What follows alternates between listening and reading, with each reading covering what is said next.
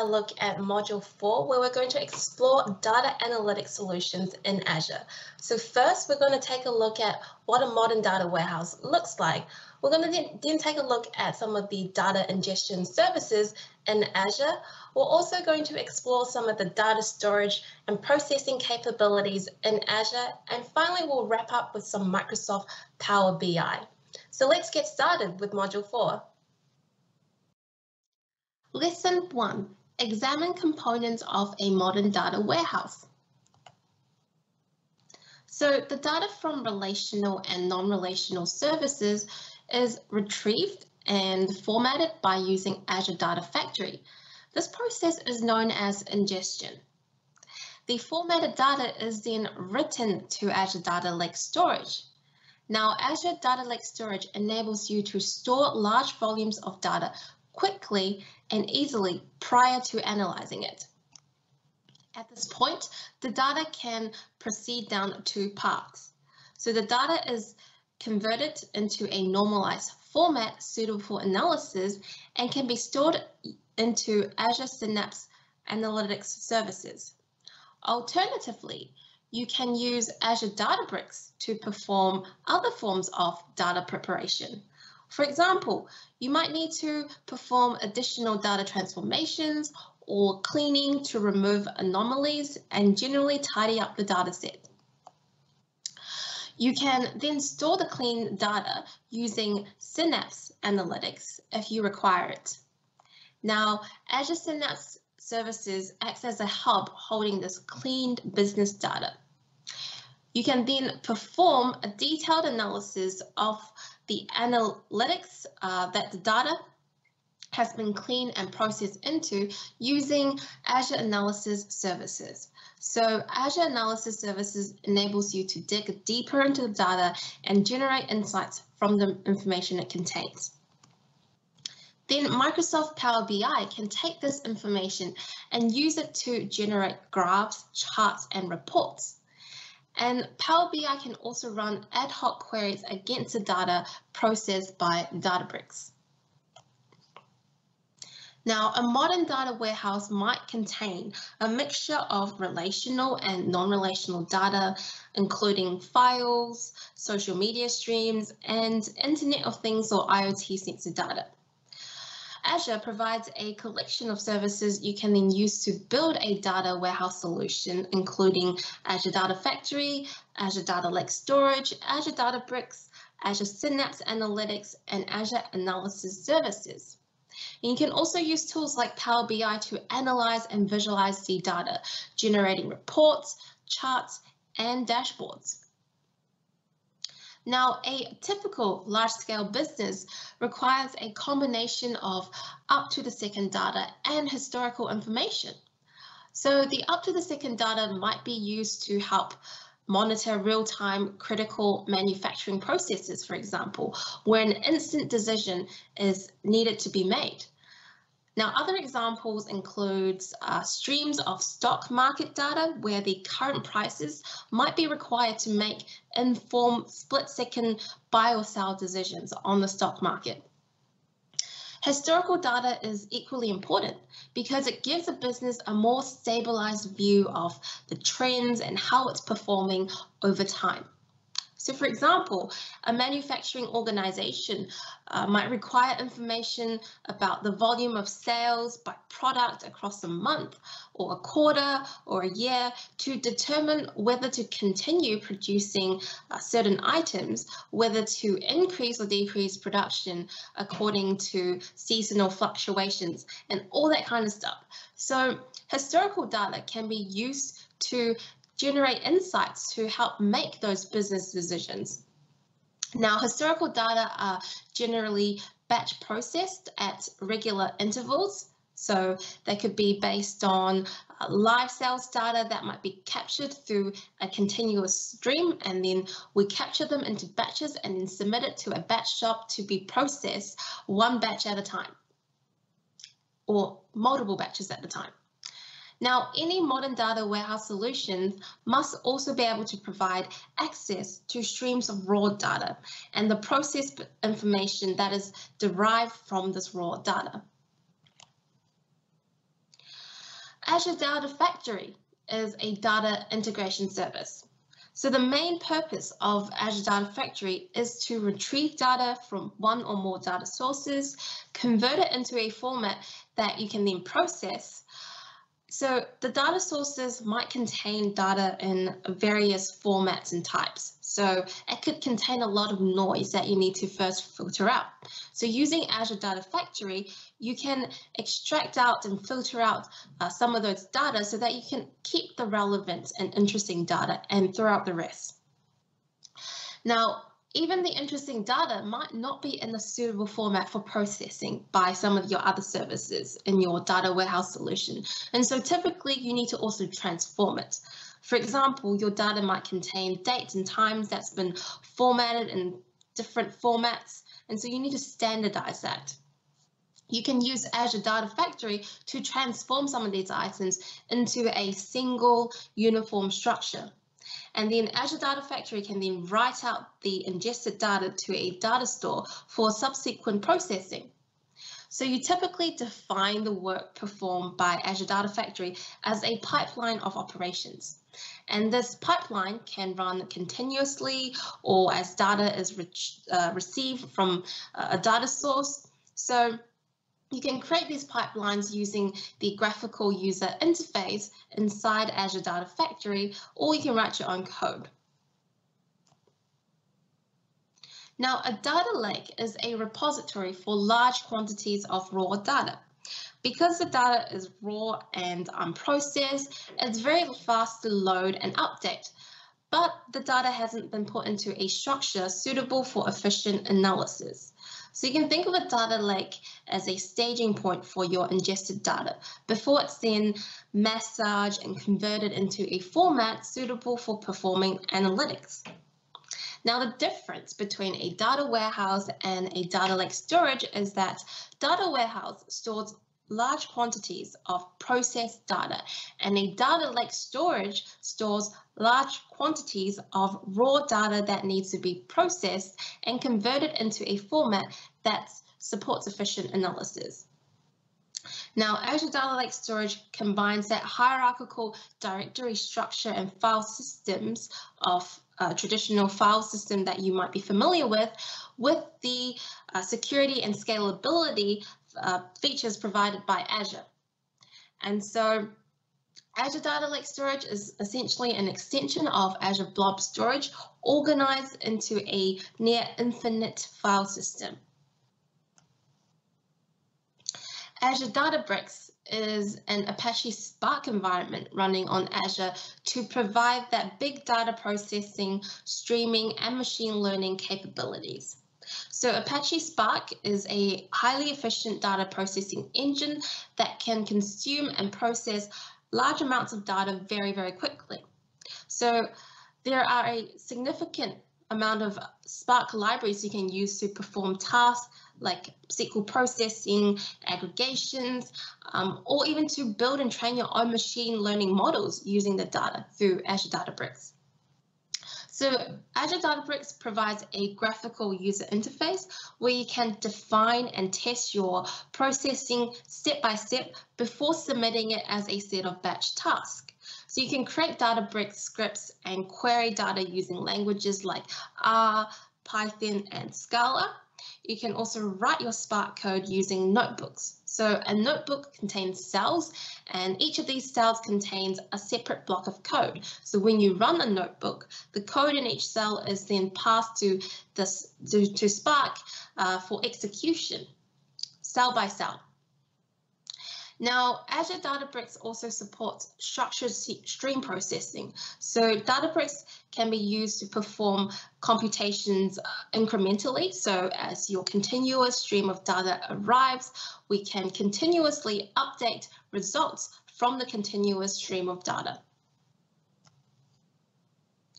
Azure Synapse Analytics is an analytics engine. So it's designed to process large amounts of data very quickly.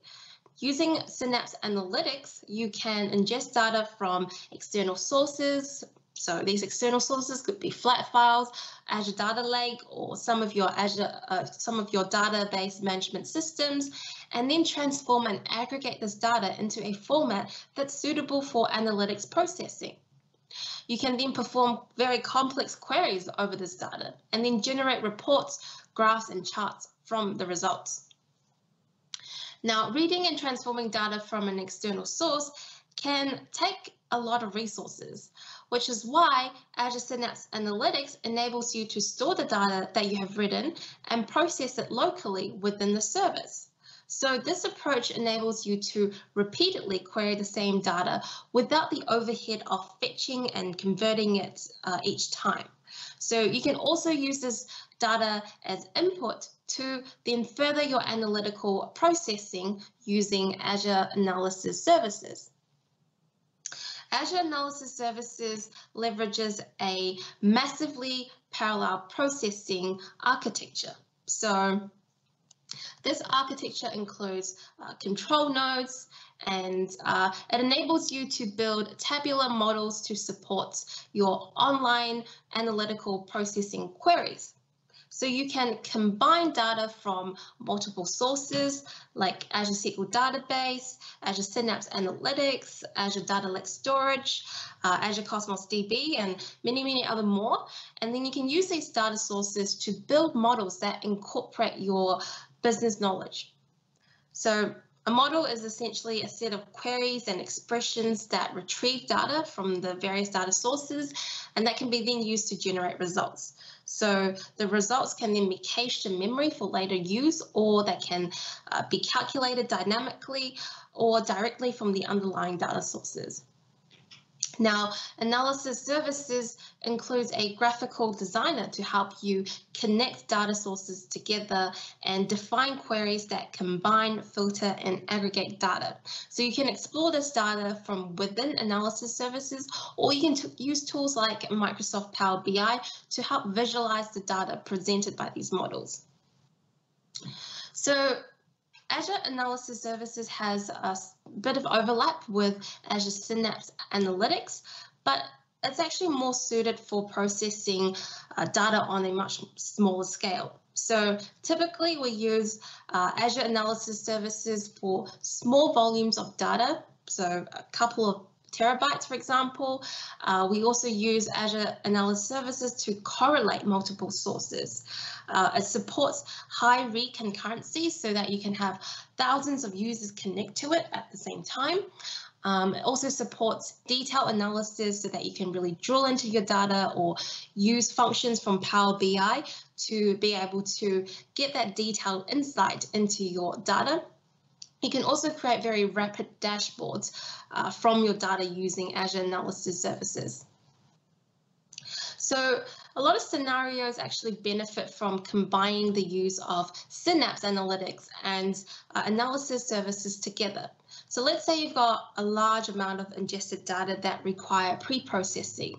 So typically you would use Synapse Analytics to read this data, manipulate it into a model that contains the business information rather than the large amount of raw data.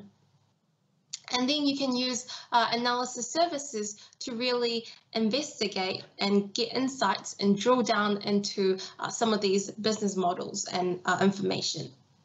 Now, the scalability of Synapse Analytics also gives Synapse the ability to process, terabytes of data into smaller, succinct data sets that summarizes and aggregates a lot of this data, then which you can use Azure Analysis Services to then perform that detailed interrogation of this information, and then you can visualize the results through Power BI. So Azure HD Insight is a big data processing service that provides a platform for technologies such as Spark in an Azure environment. So HD Insight implements a cluster model that distributes processing across a set of computers. And this model is similar to the one used by Synapse Analytics, except the nodes are running Spark processing engine rather than Azure SQL Database. So you can use Azure HD Insight in conjunction with Azure Synapse Analytics. So as well as Spark, HD Insight also supports streaming technologies like Apache Kafka and Apache Hadoop. So Hadoop is an open source framework that breaks large data processing problems down into smaller chunks and distributes them across a cluster of servers, sort of in a similar way that Synapse Analytics operates. Now, Azure HD Insight also supports Apache Hive, which is a SQL-like query facility that you can use within an HD Insight cluster to examine the data that's held in different formats. And then you can use it to create, load, and query external tables in a similar way that you would use Polybase for in Azure Synapse Analytics. Lesson 2, explore data ingestion in Azure. So data ingestion is typically the first part of any data warehousing solution. It's arguably the most important part because if you lose any data at this point, then any resulting information can be inaccurate, could fail to represent the facts that you might be interested in, that you're basing your business decisions on. And so in the big data system, data ingestion has to be fast enough so that you can capture almost all the data that might be relevant and that's heading your way. And so you also need enough compute power to be able to process this data in a timely manner. Now, we can ingest data using Azure Data Factory. So as it ingests the data, Data Factory will clean, transform, and restructure the data before loading it into a repository like a data warehouse. Because once the data is inside a data warehouse, we can analyze it. So we need to ensure that before we load it in, the data is actually ready for those analytics workloads. So Data Factory contains a series of interconnected systems that provides a complete end-to-end platform for data engineers. So you can load static data, but you can also ingest streaming data. Loading data from a stream offers those real-time solutions for data that arrives quickly or that changes rapidly. So using streaming, you can use Azure Data Factory to continuously update the information in the data warehouse with the latest data. We can also ingest data using Polybase. So Polybase is a feature of SQL Server and Azure Synapse Analytics that enables you to run Transact SQL or T-SQL queries that read data from external data sources. So Polybase makes use of these external data sources and makes them appear like tables in a SQL database. So using Polybase, we can read data managed by Hadoop, by Spark, by Azure Blob Storage, and other database systems like Cosmos DB, Oracle, Teradata, and MongoDB. Polybase also enables you to transfer data from an external data source into a table, as well as copy data from an external data source in Azure Synapse Analytics or SQL Server. You can also run queries that join tables in a SQL database with the external data, which enables you to perform analytics that span multiple data sources. We can also ingest data using SQL Server Integration Services. So SQL Server Integration Services, or SSIS, is a platform for building enterprise-level data integration and data transformation solutions. You can use SSIS to solve complex business problems by copying or downloading files, loading data warehouses, cleaning and mining data, and managing SQL database objects and data. Now, SSIS is actually part of Microsoft SQL Server. And so with SSIS, we can extract and transform data from a variety of data sources, such as XML data files, flat files, relational data sources, and then load the data into one or more destinations. You can use the graphical tool that's provided by SSIS to create these solutions without having to write a single line of code. And you can also program extensive integration services, service object models to create packages programmatically and code custom tasks and other package objects as well. So SSIS is typically used as an on-premises utility. However, you can also use Azure Data Factory to run your existing SSIS packages as part of the Data Factory pipeline in Azure. And so this allows you to quickly get started on building your Azure Data Factory pipelines using your existing SSIS packages without having to rewrite some of that transformation logic. Now, Azure Data Factory uses a number of different resources like link services, data sets, and pipelines. So with link services, Data Factory moves data from a data source to a destination.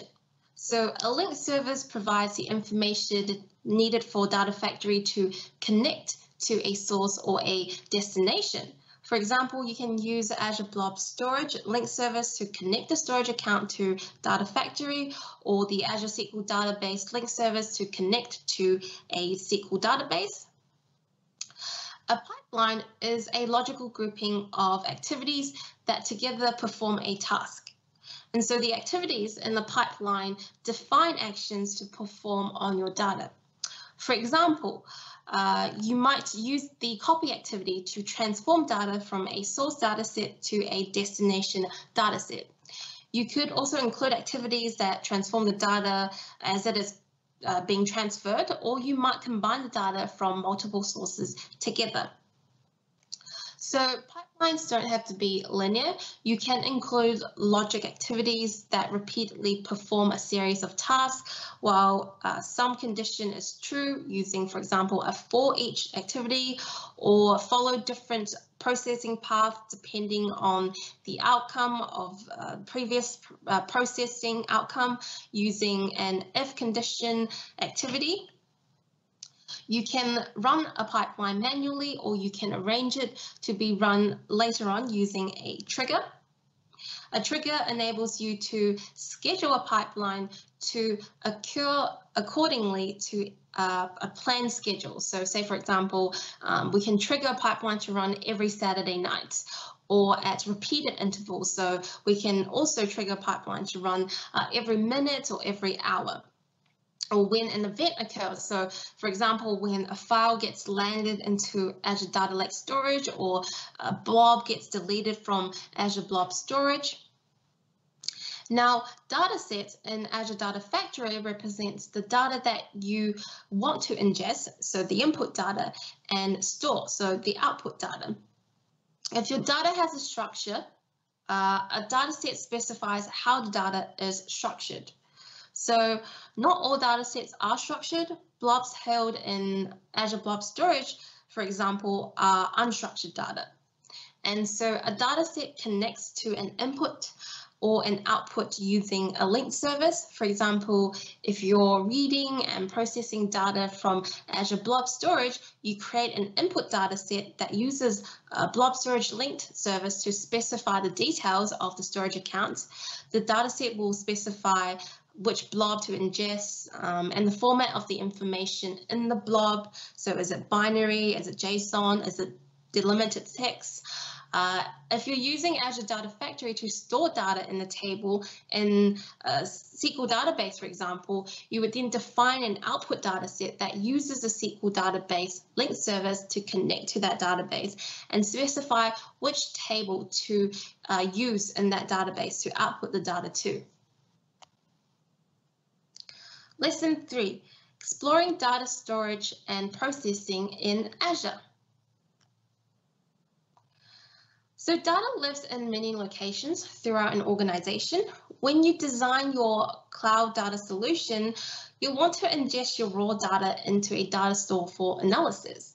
So a common approach that you can use with Azure Synapse Analytics is to extract the data from where it's currently stored, load this data into an analytical data store, and then transform the data and shaping it so that it's ready for analysis. Now, Azure Synapse Analytics is particularly suitable for this approach. Using Apache Spark and automated pipelines, Synapse Analytics can run parallel processing tasks across a massive data set and perform big data analytics. Remember, the term big data here refers to data that is too large or too complex for traditional database systems. So systems that process big data need to perform rapid data ingestion as well as processing, which means they need to have the capacity to store the results as well as sufficient compute power to perform those analytics over the results. Now, Azure Databricks, as I mentioned, is an analytics platform that's been optimized for Azure. So Azure Databricks was actually designed by some of the founders of Apache Spark. So Databricks is integrated with Azure to provide a one-click setup so that we can streamline the workflows and provide an interactive workspace that enables collaboration between data scientists, data engineers, and business analysts. So with Databricks, we can process data held in a lot of different types of storage, including Azure Blob Storage, Data Lake Storage, Hadoop Storage, flat files, databases, and data warehouses. Databricks can also process streaming data. So Databricks uses an extensible architecture that's based on drivers to do so. The processing engine is provided by Apache Spark. So Spark is a parallel processing engine that supports large-scale analytics. So you typically write application code that consumes data from one or more sources and merge, reformat, and filter and remodel this data, and then store the results. So Spark distributes the work across a cluster of computers, and each of the computer can then process its data in parallel with other computers. And so this would actually reduce the time required to perform the work. And so Spark is designed to handle massive quantities of data. You can write your Spark application code using a couple languages. So Spark supports Python, R, Scala, Java, and SQL. Spark also has a number of libraries for these languages, and some of these libraries includes modules for machine learning, statistical analysis, linear and non-linear modeling, predictive analytics, and graphics, so that it can support complex analytics tasks as well as optimizing your workload for a cluster environment. Now, you typically design your application or write your Databricks applications using a notebook. So again, a notebook would contain a series of cells. Each cell will contain a block of code. So for example, one cell might contain code that connects to a data source. The next cell will then read the data from this source, convert it into a model in memory, and then the cell after that could plot a graph. And the final cell after that could then save the data from the in-memory model to a repository. Now, Azure Synapse Analytics is made up of a couple of components. So there is the Synapse SQL pool, there is the Synapse Spark pool, there are Synapse pipelines, Synapse Link, as well as the Synapse Studio. So with Synapse SQL pool, this is a collection of servers running Transact SQL or TSQL. So Transact SQL, if you remember, is a dialect of SQL that's used by Azure SQL database as well as Microsoft SQL Server. So you can typically write your data processing logic using TSQL and execute it on a Synapse SQL pool. Now, Synapse Spark pool is a cluster of servers running Apache Spark to process data. So you can write your data processing logic using either Python, Scala, SQL, or C#. So C# has in .NET there is libraries which supports Apache Spark. So Spark pools can also support Azure Machine Learning through integration with Spark ML or Azure ML packages. Now, Synapse Pipeline is a logical grouping of activities that together perform a task. So the activities in the pipeline define actions to perform on your data. So for example, you might use a copy activity to transform data from a source data set to a destination data set. You could include activities that transform the data as it is transferred, or you might combine the data from multiple data sources together as part of the pipeline. Now, Azure Synapse Link is a component that allows you to connect to some of the other Azure services like Cosmos DB, for example, so that you can use it to perform near real-time analytics over operational data that's stored inside a Cosmos DB database. And Azure Synapse Studio is a web user interface that enables data engineers to access all these Synapse analytics tools. So you can use Synapse Studio to create your Spark or SQL pools. You can use Synapse Studio to define and run your Synapse pipelines, or you can use the Synapse Studio to configure links to some of your external data sources. Now let's have a look at a demo where we load data into an Azure Synapse Analytics. So imagine that you're part of a team that is analyzing house price data. So the data set that you receive contains house price information for several regions, and your team might need to report on how the house prices in each of those regions vary over the last couple of months. So to achieve this, we can ingest the data into Azure Synapse Analytics, and we would use Azure Data Factory to perform this task. So let me just jump into my Azure portal to show you how we go about this. Now that I'm back in my Azure portal, the first thing I want to create is a storage account. So I'm just going to look up storage account, and let me just create a storage account. I'm going to put it into my demo resource group. There you go. And I'm going to call this housing storage account. That's pretty unique. I am going to put it into the East US Azure region, and I'm going to leave most of the default. I'm going to change it to locally redundant storage, and I'm just going to go review and create, because what I really want to create is an Azure file storage in my storage account.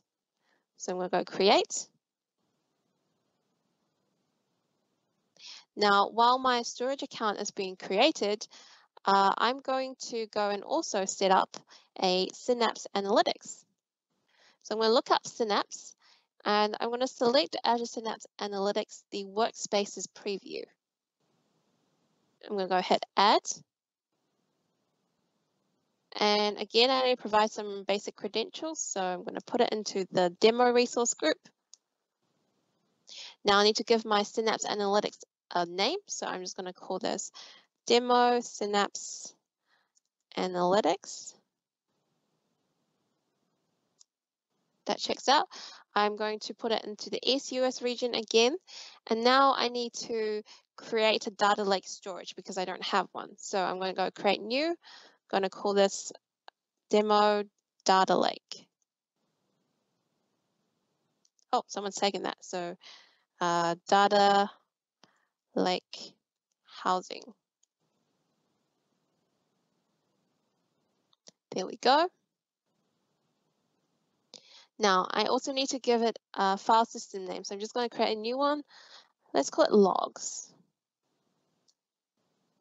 I can also assign myself the storage blob data contributor on the Data Lake Storage Gen 2 account. So I'm going to check that. Now I can go into security, and I need to provide it some SQL administrator credentials. So would recommend changing this default admin username, but I'm just going to leave the default and put in a password. Again, I'm going to repeat that password. I'm just going to hit next.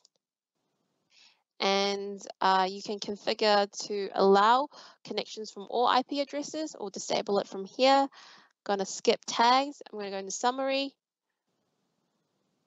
And then I'm just going to hit create. Now, while our Synapse Analytics is being created, let's check on our deployment from our storage account. So our storage account has created. Let's go to that resource. So let me just go back to that resource. There we go. Now I'm going to scroll on the left here and I'm going to go find file storage. So file services, and then under file shares, what I'm going to do is create a new file share, and I'm going to just call this file share housing. I'm going to allocate it some quota, select the hot tier, I'm going to go create. Now my file share has been created. I'm going to go into my file share and I'm just going to upload a file I have on my local PC. So I'm going to upload files, select the file. There we go. I'm going to select the CSV file and then I'm going to go upload. And now it's been uploaded. So it looks like our Synapse Analytics is still being created. So why don't we use this time to go create a data factory? So I'm going to look up data factories. And I'm going to go add. Now I'm going to use my internal subscription, put it into my demo resource group. Then I'm going to pick that same region I used earlier for the other two resources, so SUS. I'm going to give my data factory a name. So I'm going to call this demo ADF, for example. Oh, that's not available. Okay. ADF demo. Let's call it housing as well. And you can select between two versions for Data Factory. Obviously, version 2 is the latest version, so I'm just going to leave it as this. Now I'm going to go to next for Git configuration. So you can configure your repository to be either Azure DevOps or GitHub for version control. I'm going to do the setup later, so I'm just going to tick the configure Git later box. Go to networking. Again, you can select your connectivity method. I'm going to leave the public endpoint for now. I'm going to skip tags and just go review and create. So create that. And let's check on our Synapse Analytics. So if I go to that resource group called demo, I can find all the resources that I've just created. So let me filter by name. And there you go. So I've got my storage account, my Synapse workspace, and so the data lake that I created, data lake storage and the storage account and the Synapse Analytics workspace. So let me just go into the Synapse Analytics workspace. So it says the resource is being provisioned at the moment, which is fine because I have actually set one up before this so that we don't have to wait. So let me go and find the one that I set up before. It's under the DP900 resource group. And I'm going to scroll a little bit to find that Synapse Analytics workspace. There you go. Now this one's called the My DP900 Synapse. And what I'm going to do is I'm going to scroll down on the overview page a little bit and open that Synapse Studio.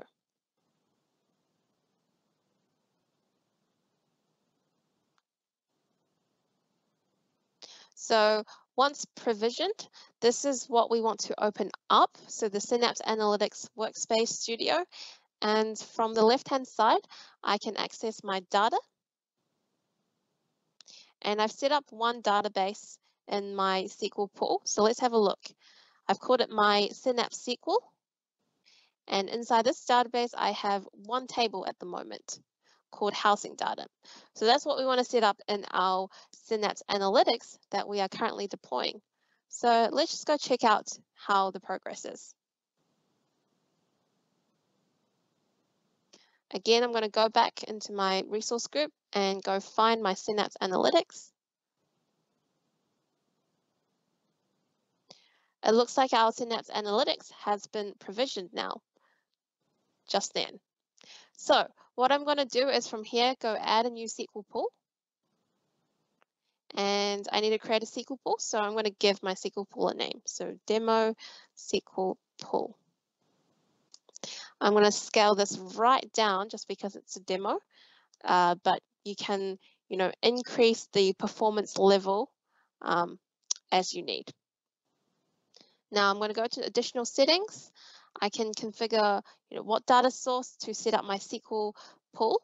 I'm going to choose none, and I'm just going to skip tags and go straight to review and create. And I'm just going to create that.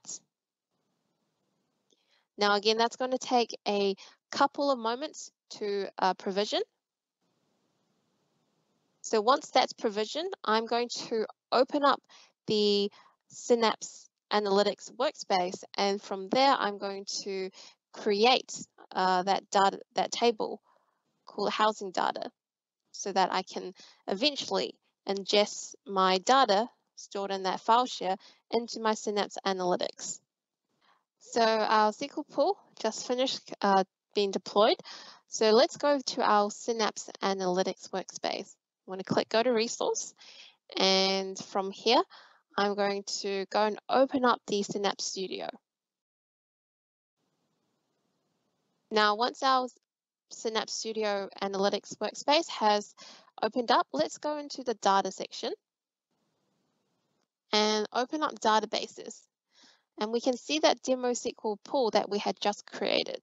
So what I want to do is I actually want to go and create a table. So I'm going to go to New SQL Script, an empty script. And what I want to do is I actually want to execute a table on this database. So I'm going to go create a table. I'm going to enter this predefined script that I had earlier. So this is going to create the housing data table with fields like geo name, month, average price, etc. And I'm just going to hit run. So we can see the query being executed here. It took, 3 milliseconds to execute successfully. Now, our table is now inside our SQL pool database. So we can see it here. So now I'm going to go back to my Azure portal, and I am going to now search for my data factory that I had created earlier. There we go. ADF demo housing is the data factory I had just created live. I'm going to go into this, and from here I'm going to go and click into author and monitor. This is going to open up my Azure Data Factory for me.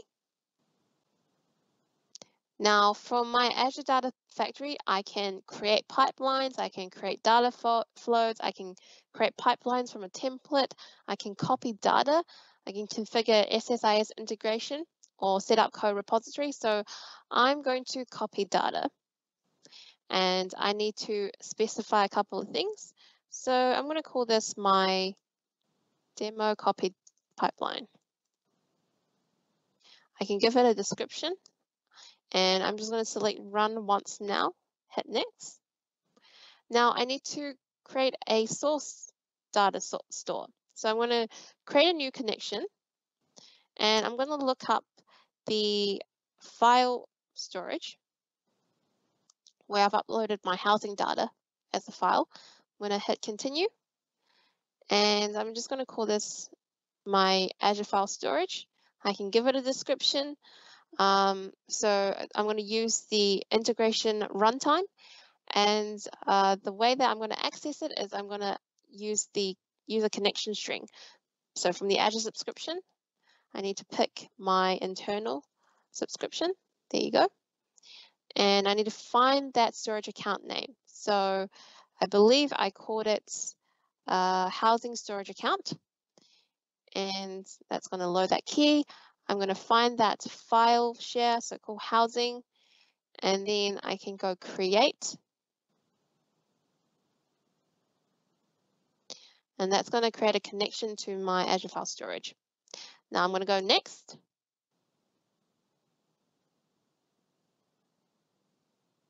And then I'm going to go and find that file in my file share. So I'm going to go browse. And there you go, houseprices.csv. I'm going to choose that. Now we can configure other settings, but I'm just going to leave them for now and go next. And now I have to specify the file format settings. So It's going to be text format. There's other formats that it supports. Because it's a CSV file, it's going to be a comma column delimiter. And I can configure other things, so I'm just going to go next. We get to see a little preview of what that data looks like. Now I need to configure a destination data store. So the destination is going to be our Synapse. So I'm going to go create a new connection, and I'm going to look up my Synapse that I had just created. There we go, Synapse Analytics, and continue. Now I'm going to call this my Azure Synapse Analytics. Again, I can give it a description. I need to connect to my Synapse. So let's just look up the instance I created. So I called it Demo Synapse Analytics, and the database is that demoed SQL pool. Now I also need to authenticate to it. So I'm going to call this, I'm going to authenticate to it and give it the password.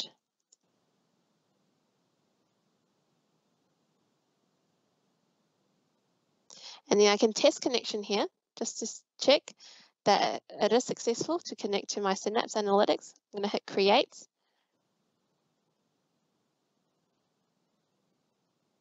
And now I've created a connection to my Azure Synapse Analytics. So I'm just going to hit next.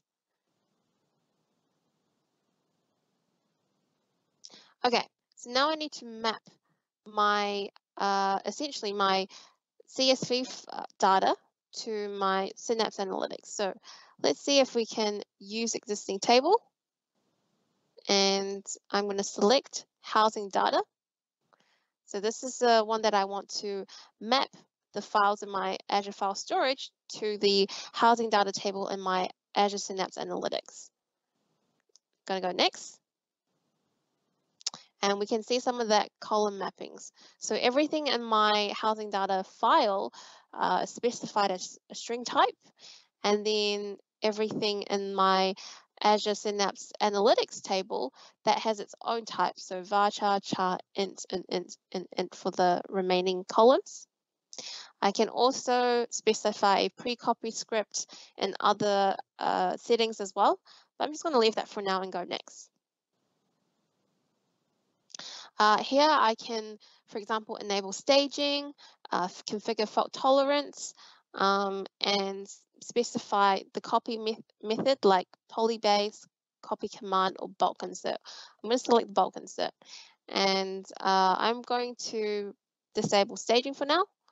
And I can also specify the degree of copy parallelism. And here we can also specify the data integration unit. So for now it's auto, so it's going to be automatically detected, but we can also manually pick one of these for our data integration units. I'm just going to leave it as auto, and I'm going to go next. Finally, this is a summary of the copying process from Azure File Storage to our Azure Synapse Analytics. So once we review this, we just go next. And that is going to start that copying process. So we're validating it, creating data sets, creating pipelines, and now we're running that pipeline. And it looks like we've just finished. So let's just hit finish. And we go back to our Synapse Analytics workspace here. So now what I want to do is I just want to hit a little refresh. So let's do refresh. And then this data should be copied into our demo SQL pool database table. So the housing data table. So I'm just going to drill into the table. And then from here, I'm just going to, let's check out the top 100 rows to see if the data has been successfully copied over. And there you go. We see that the data is now in our housing data table. Lesson 4, getting started with building Power BI. So Microsoft Power BI is a collection of software services, apps, and connectors that work together to turn your unrelated sources of data into coherent, visually immersive, and interactive insights. So whether your data is simply held inside an Excel spreadsheet, or it's data that's inside either a cloud-based or on-premises data warehouse, Power BI allows you to easily connect to any one of your data sources and visualize or discover what's inside the data and share that with anyone who wants it. So Power BI can be a very simple and fast way to create quick insights from your Excel spreadsheets or local database, or it could be used to create robust and enterprise-grade models that supports real-time analytics. So you can use Power BI to create, personal reports and visualization, but it can also serve as an analytics and decision engine behind group projects, divisions, or an entire organization. So Power BI consists of a couple of components. So there is the Power BI desktop and the Power BI servers, as well as Power BI mobile app. So the Power BI desktop is a Microsoft Windows desktop application. Power BI Service is an online SaaS, or software as a service, and the Power BI mobile app is essentially a mobile app that runs on either Windows, iOS, or Android mobile operating systems. So each of these three elements, so desktop, service, and mobile apps, are designed to let people create, share, and consume business insights in the way that serves them the best.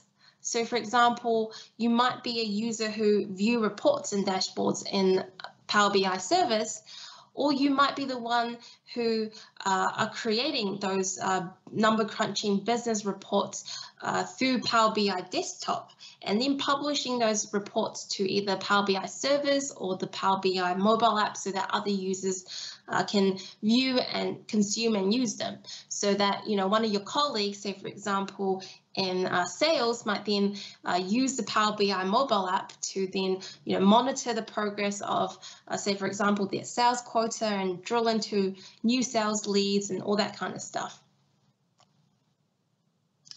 Now, Power BI generally follows a common flow. So the common flow of activities looks something like this. So you might bring data into Power BI Desktop and create a report. Then you publish to the Power BI servers, where you can then create a new visualization or build dashboards from. And then you can share these dashboards with other people, typically through either the Power BI mobile app, so that people can actually, or users can actually view and interact with these shared dashboards and reports. So as a Power BI user, you might spend all your time in the Power BI servers viewing the visuals and reports that's been made by others. Or you might be a user that spends all their time in Power BI Desktop creating and building those reports out as well. Or you could be a user that only interacts with the Power BI mobile app to get those insights and drill down into some of the information presented by some of the results that's been visualized or created into a report through Power BI. Now, everything you do in Microsoft Power BI can be broken down into a few basic building blocks. So these building blocks are visualizations, data sets, reports, dashboards, and tiles. So a visualization, also called a visual, is a visual representation of data, like a chart or a color-coded map, or any other interesting things that you can create to visually represent your data. So Power BI has all sorts of visualization types that you can use. Now, visualizations can be quite simple, so it could be a single-digit number or a single number that represents something significant, or they could be quite visually complex, like a gradient colored map that shows voter sentiments about a certain social issue or concern. The main goal of a visual is really to present data in the way that provides context, insights, both that could otherwise be quite difficult to gather from a raw table of numbers or text. Now, datasets is a collection of data that Power BI uses to create its visualizations. So you can have a simple data set that's based on a single table from Microsoft Excel spreadsheet. Datasets can also be a combination of many different sources, so which you can filter and combine to provide a unique collection of data or a data set for use in Power BI. So for example, you can create a data set from 3 database fields, for example, one website table, an Excel table, and some online results through maybe a marketing campaign through email. So combining all these data sources into one data source in Power BI is considered a single data set. Now, in Power BI, you can also create a report, which is a collection of visualizations that appear together on the same page or pages. And just like any report that you might have ever created, either for a sales pitch or for a school assignment, a report in Power BI is simply a collection of items that relate to one another. And so reports lets you create many visualizations, either in a single page or multiple pages, and it lets you arrange those visualizations in whatever way that you think would best tell a story with the data and with the information and insights that you've gathered. And so you might have a report about quarterly sales, you might have a report about product growth in a particular area. You can even create a report on the migration of polar bear patterns if you wanted to. So whatever subject that you need to create a report on, Power BI allows you to gather and organize all your visualizations into one or more pages. Now, with dashboards, when you're ready to create to share a single page from a report or a collection of visualizations, you can create a dashboard to do so. So a dashboard is very similar to a dashboard that you might have seen in a car, for example. So a Power BI dashboard is a collection of visuals from a single page that you can then share with others. And often it's selected groups of visuals that provide very quick insights into the data or the story that you're trying to present with the data. And so a dashboard must fit into a single page. Often this is called a canvas. So a canvas is essentially a blank backdrop in Power BI desktop or servers where you can put visualizations onto. So you can think of it like the same canvas that an artist or a painter might use to create their art or paint. So a dashboard is that workspace where you can create and combine and rework some of those very interesting and compelling visuals and put together a story into a sort of single page dashboard that you can then share with others so that they can view and interact with it, either through the Power BI service or through the Power BI mobile app. Now, tiles is in Power BI a single visualization on a report or a dashboard. So it's typically a rectangular box that holds an individual visual. So when you're creating a report or dashboard in Power BI, you can move or arrange the tiles however you want. You can make them bigger, you can change the height or the width. You can sort of group them with other tiles if you wanted to. Now, when you're viewing or you're consuming either a dashboard or a report, which means you're not typically the creator or the owner of that particular report or dashboard, but someone has actually created it and shared it with you, you can interact with it, but you can't typically change the format of some of these tiles. So you can't change the size of the tiles or the arrangement of these tiles. So just to sum it up, Power BI is a collection of services, apps, and connectors that lets you connect to your data wherever it might happen to reside. and you can do some filtering if necessary, and you can then bring it into your Power BI to create those compelling visualizations and dashboards and reports and story with your data that you can then share with others. So for some people, using a single Excel spreadsheet or table in a data set and then sharing that through a dashboard with the team could be, one way to use Power BI. For others, the value of Power BI might be actually using that, using real-time Azure SQL database tables, combining that with other databases and real-time sources, and building that sort of moment-by-moment data set. And so whatever group you might fit into, the process is the same. We can use Power BI to create data sets, to build compelling visuals and share it with others. And the result is also the same for both groups. So you can really harness the ever-expanding world of data and turn it into actionable insights. So whether your data insights require straightforward or complex data sets, Power BI supports that, and Power BI can help you very quickly get started and expand as your needs and your scope expands, and as that complexity in your data expands as well. And because Power BI is a Microsoft product, you can count on the fact that it's a robust, extensible, and Microsoft-friendly product that is enterprise ready. Wow, so this concludes the training for Microsoft Virtual Training Day for Data Fundamentals.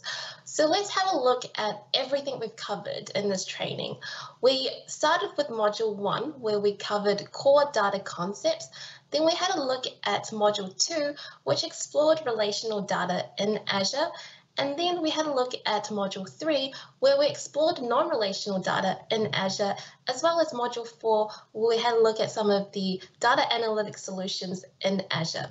So thank you for taking part in both Part 1 and Part 2 of this Microsoft Azure Virtual Training Day for Data Fundamentals.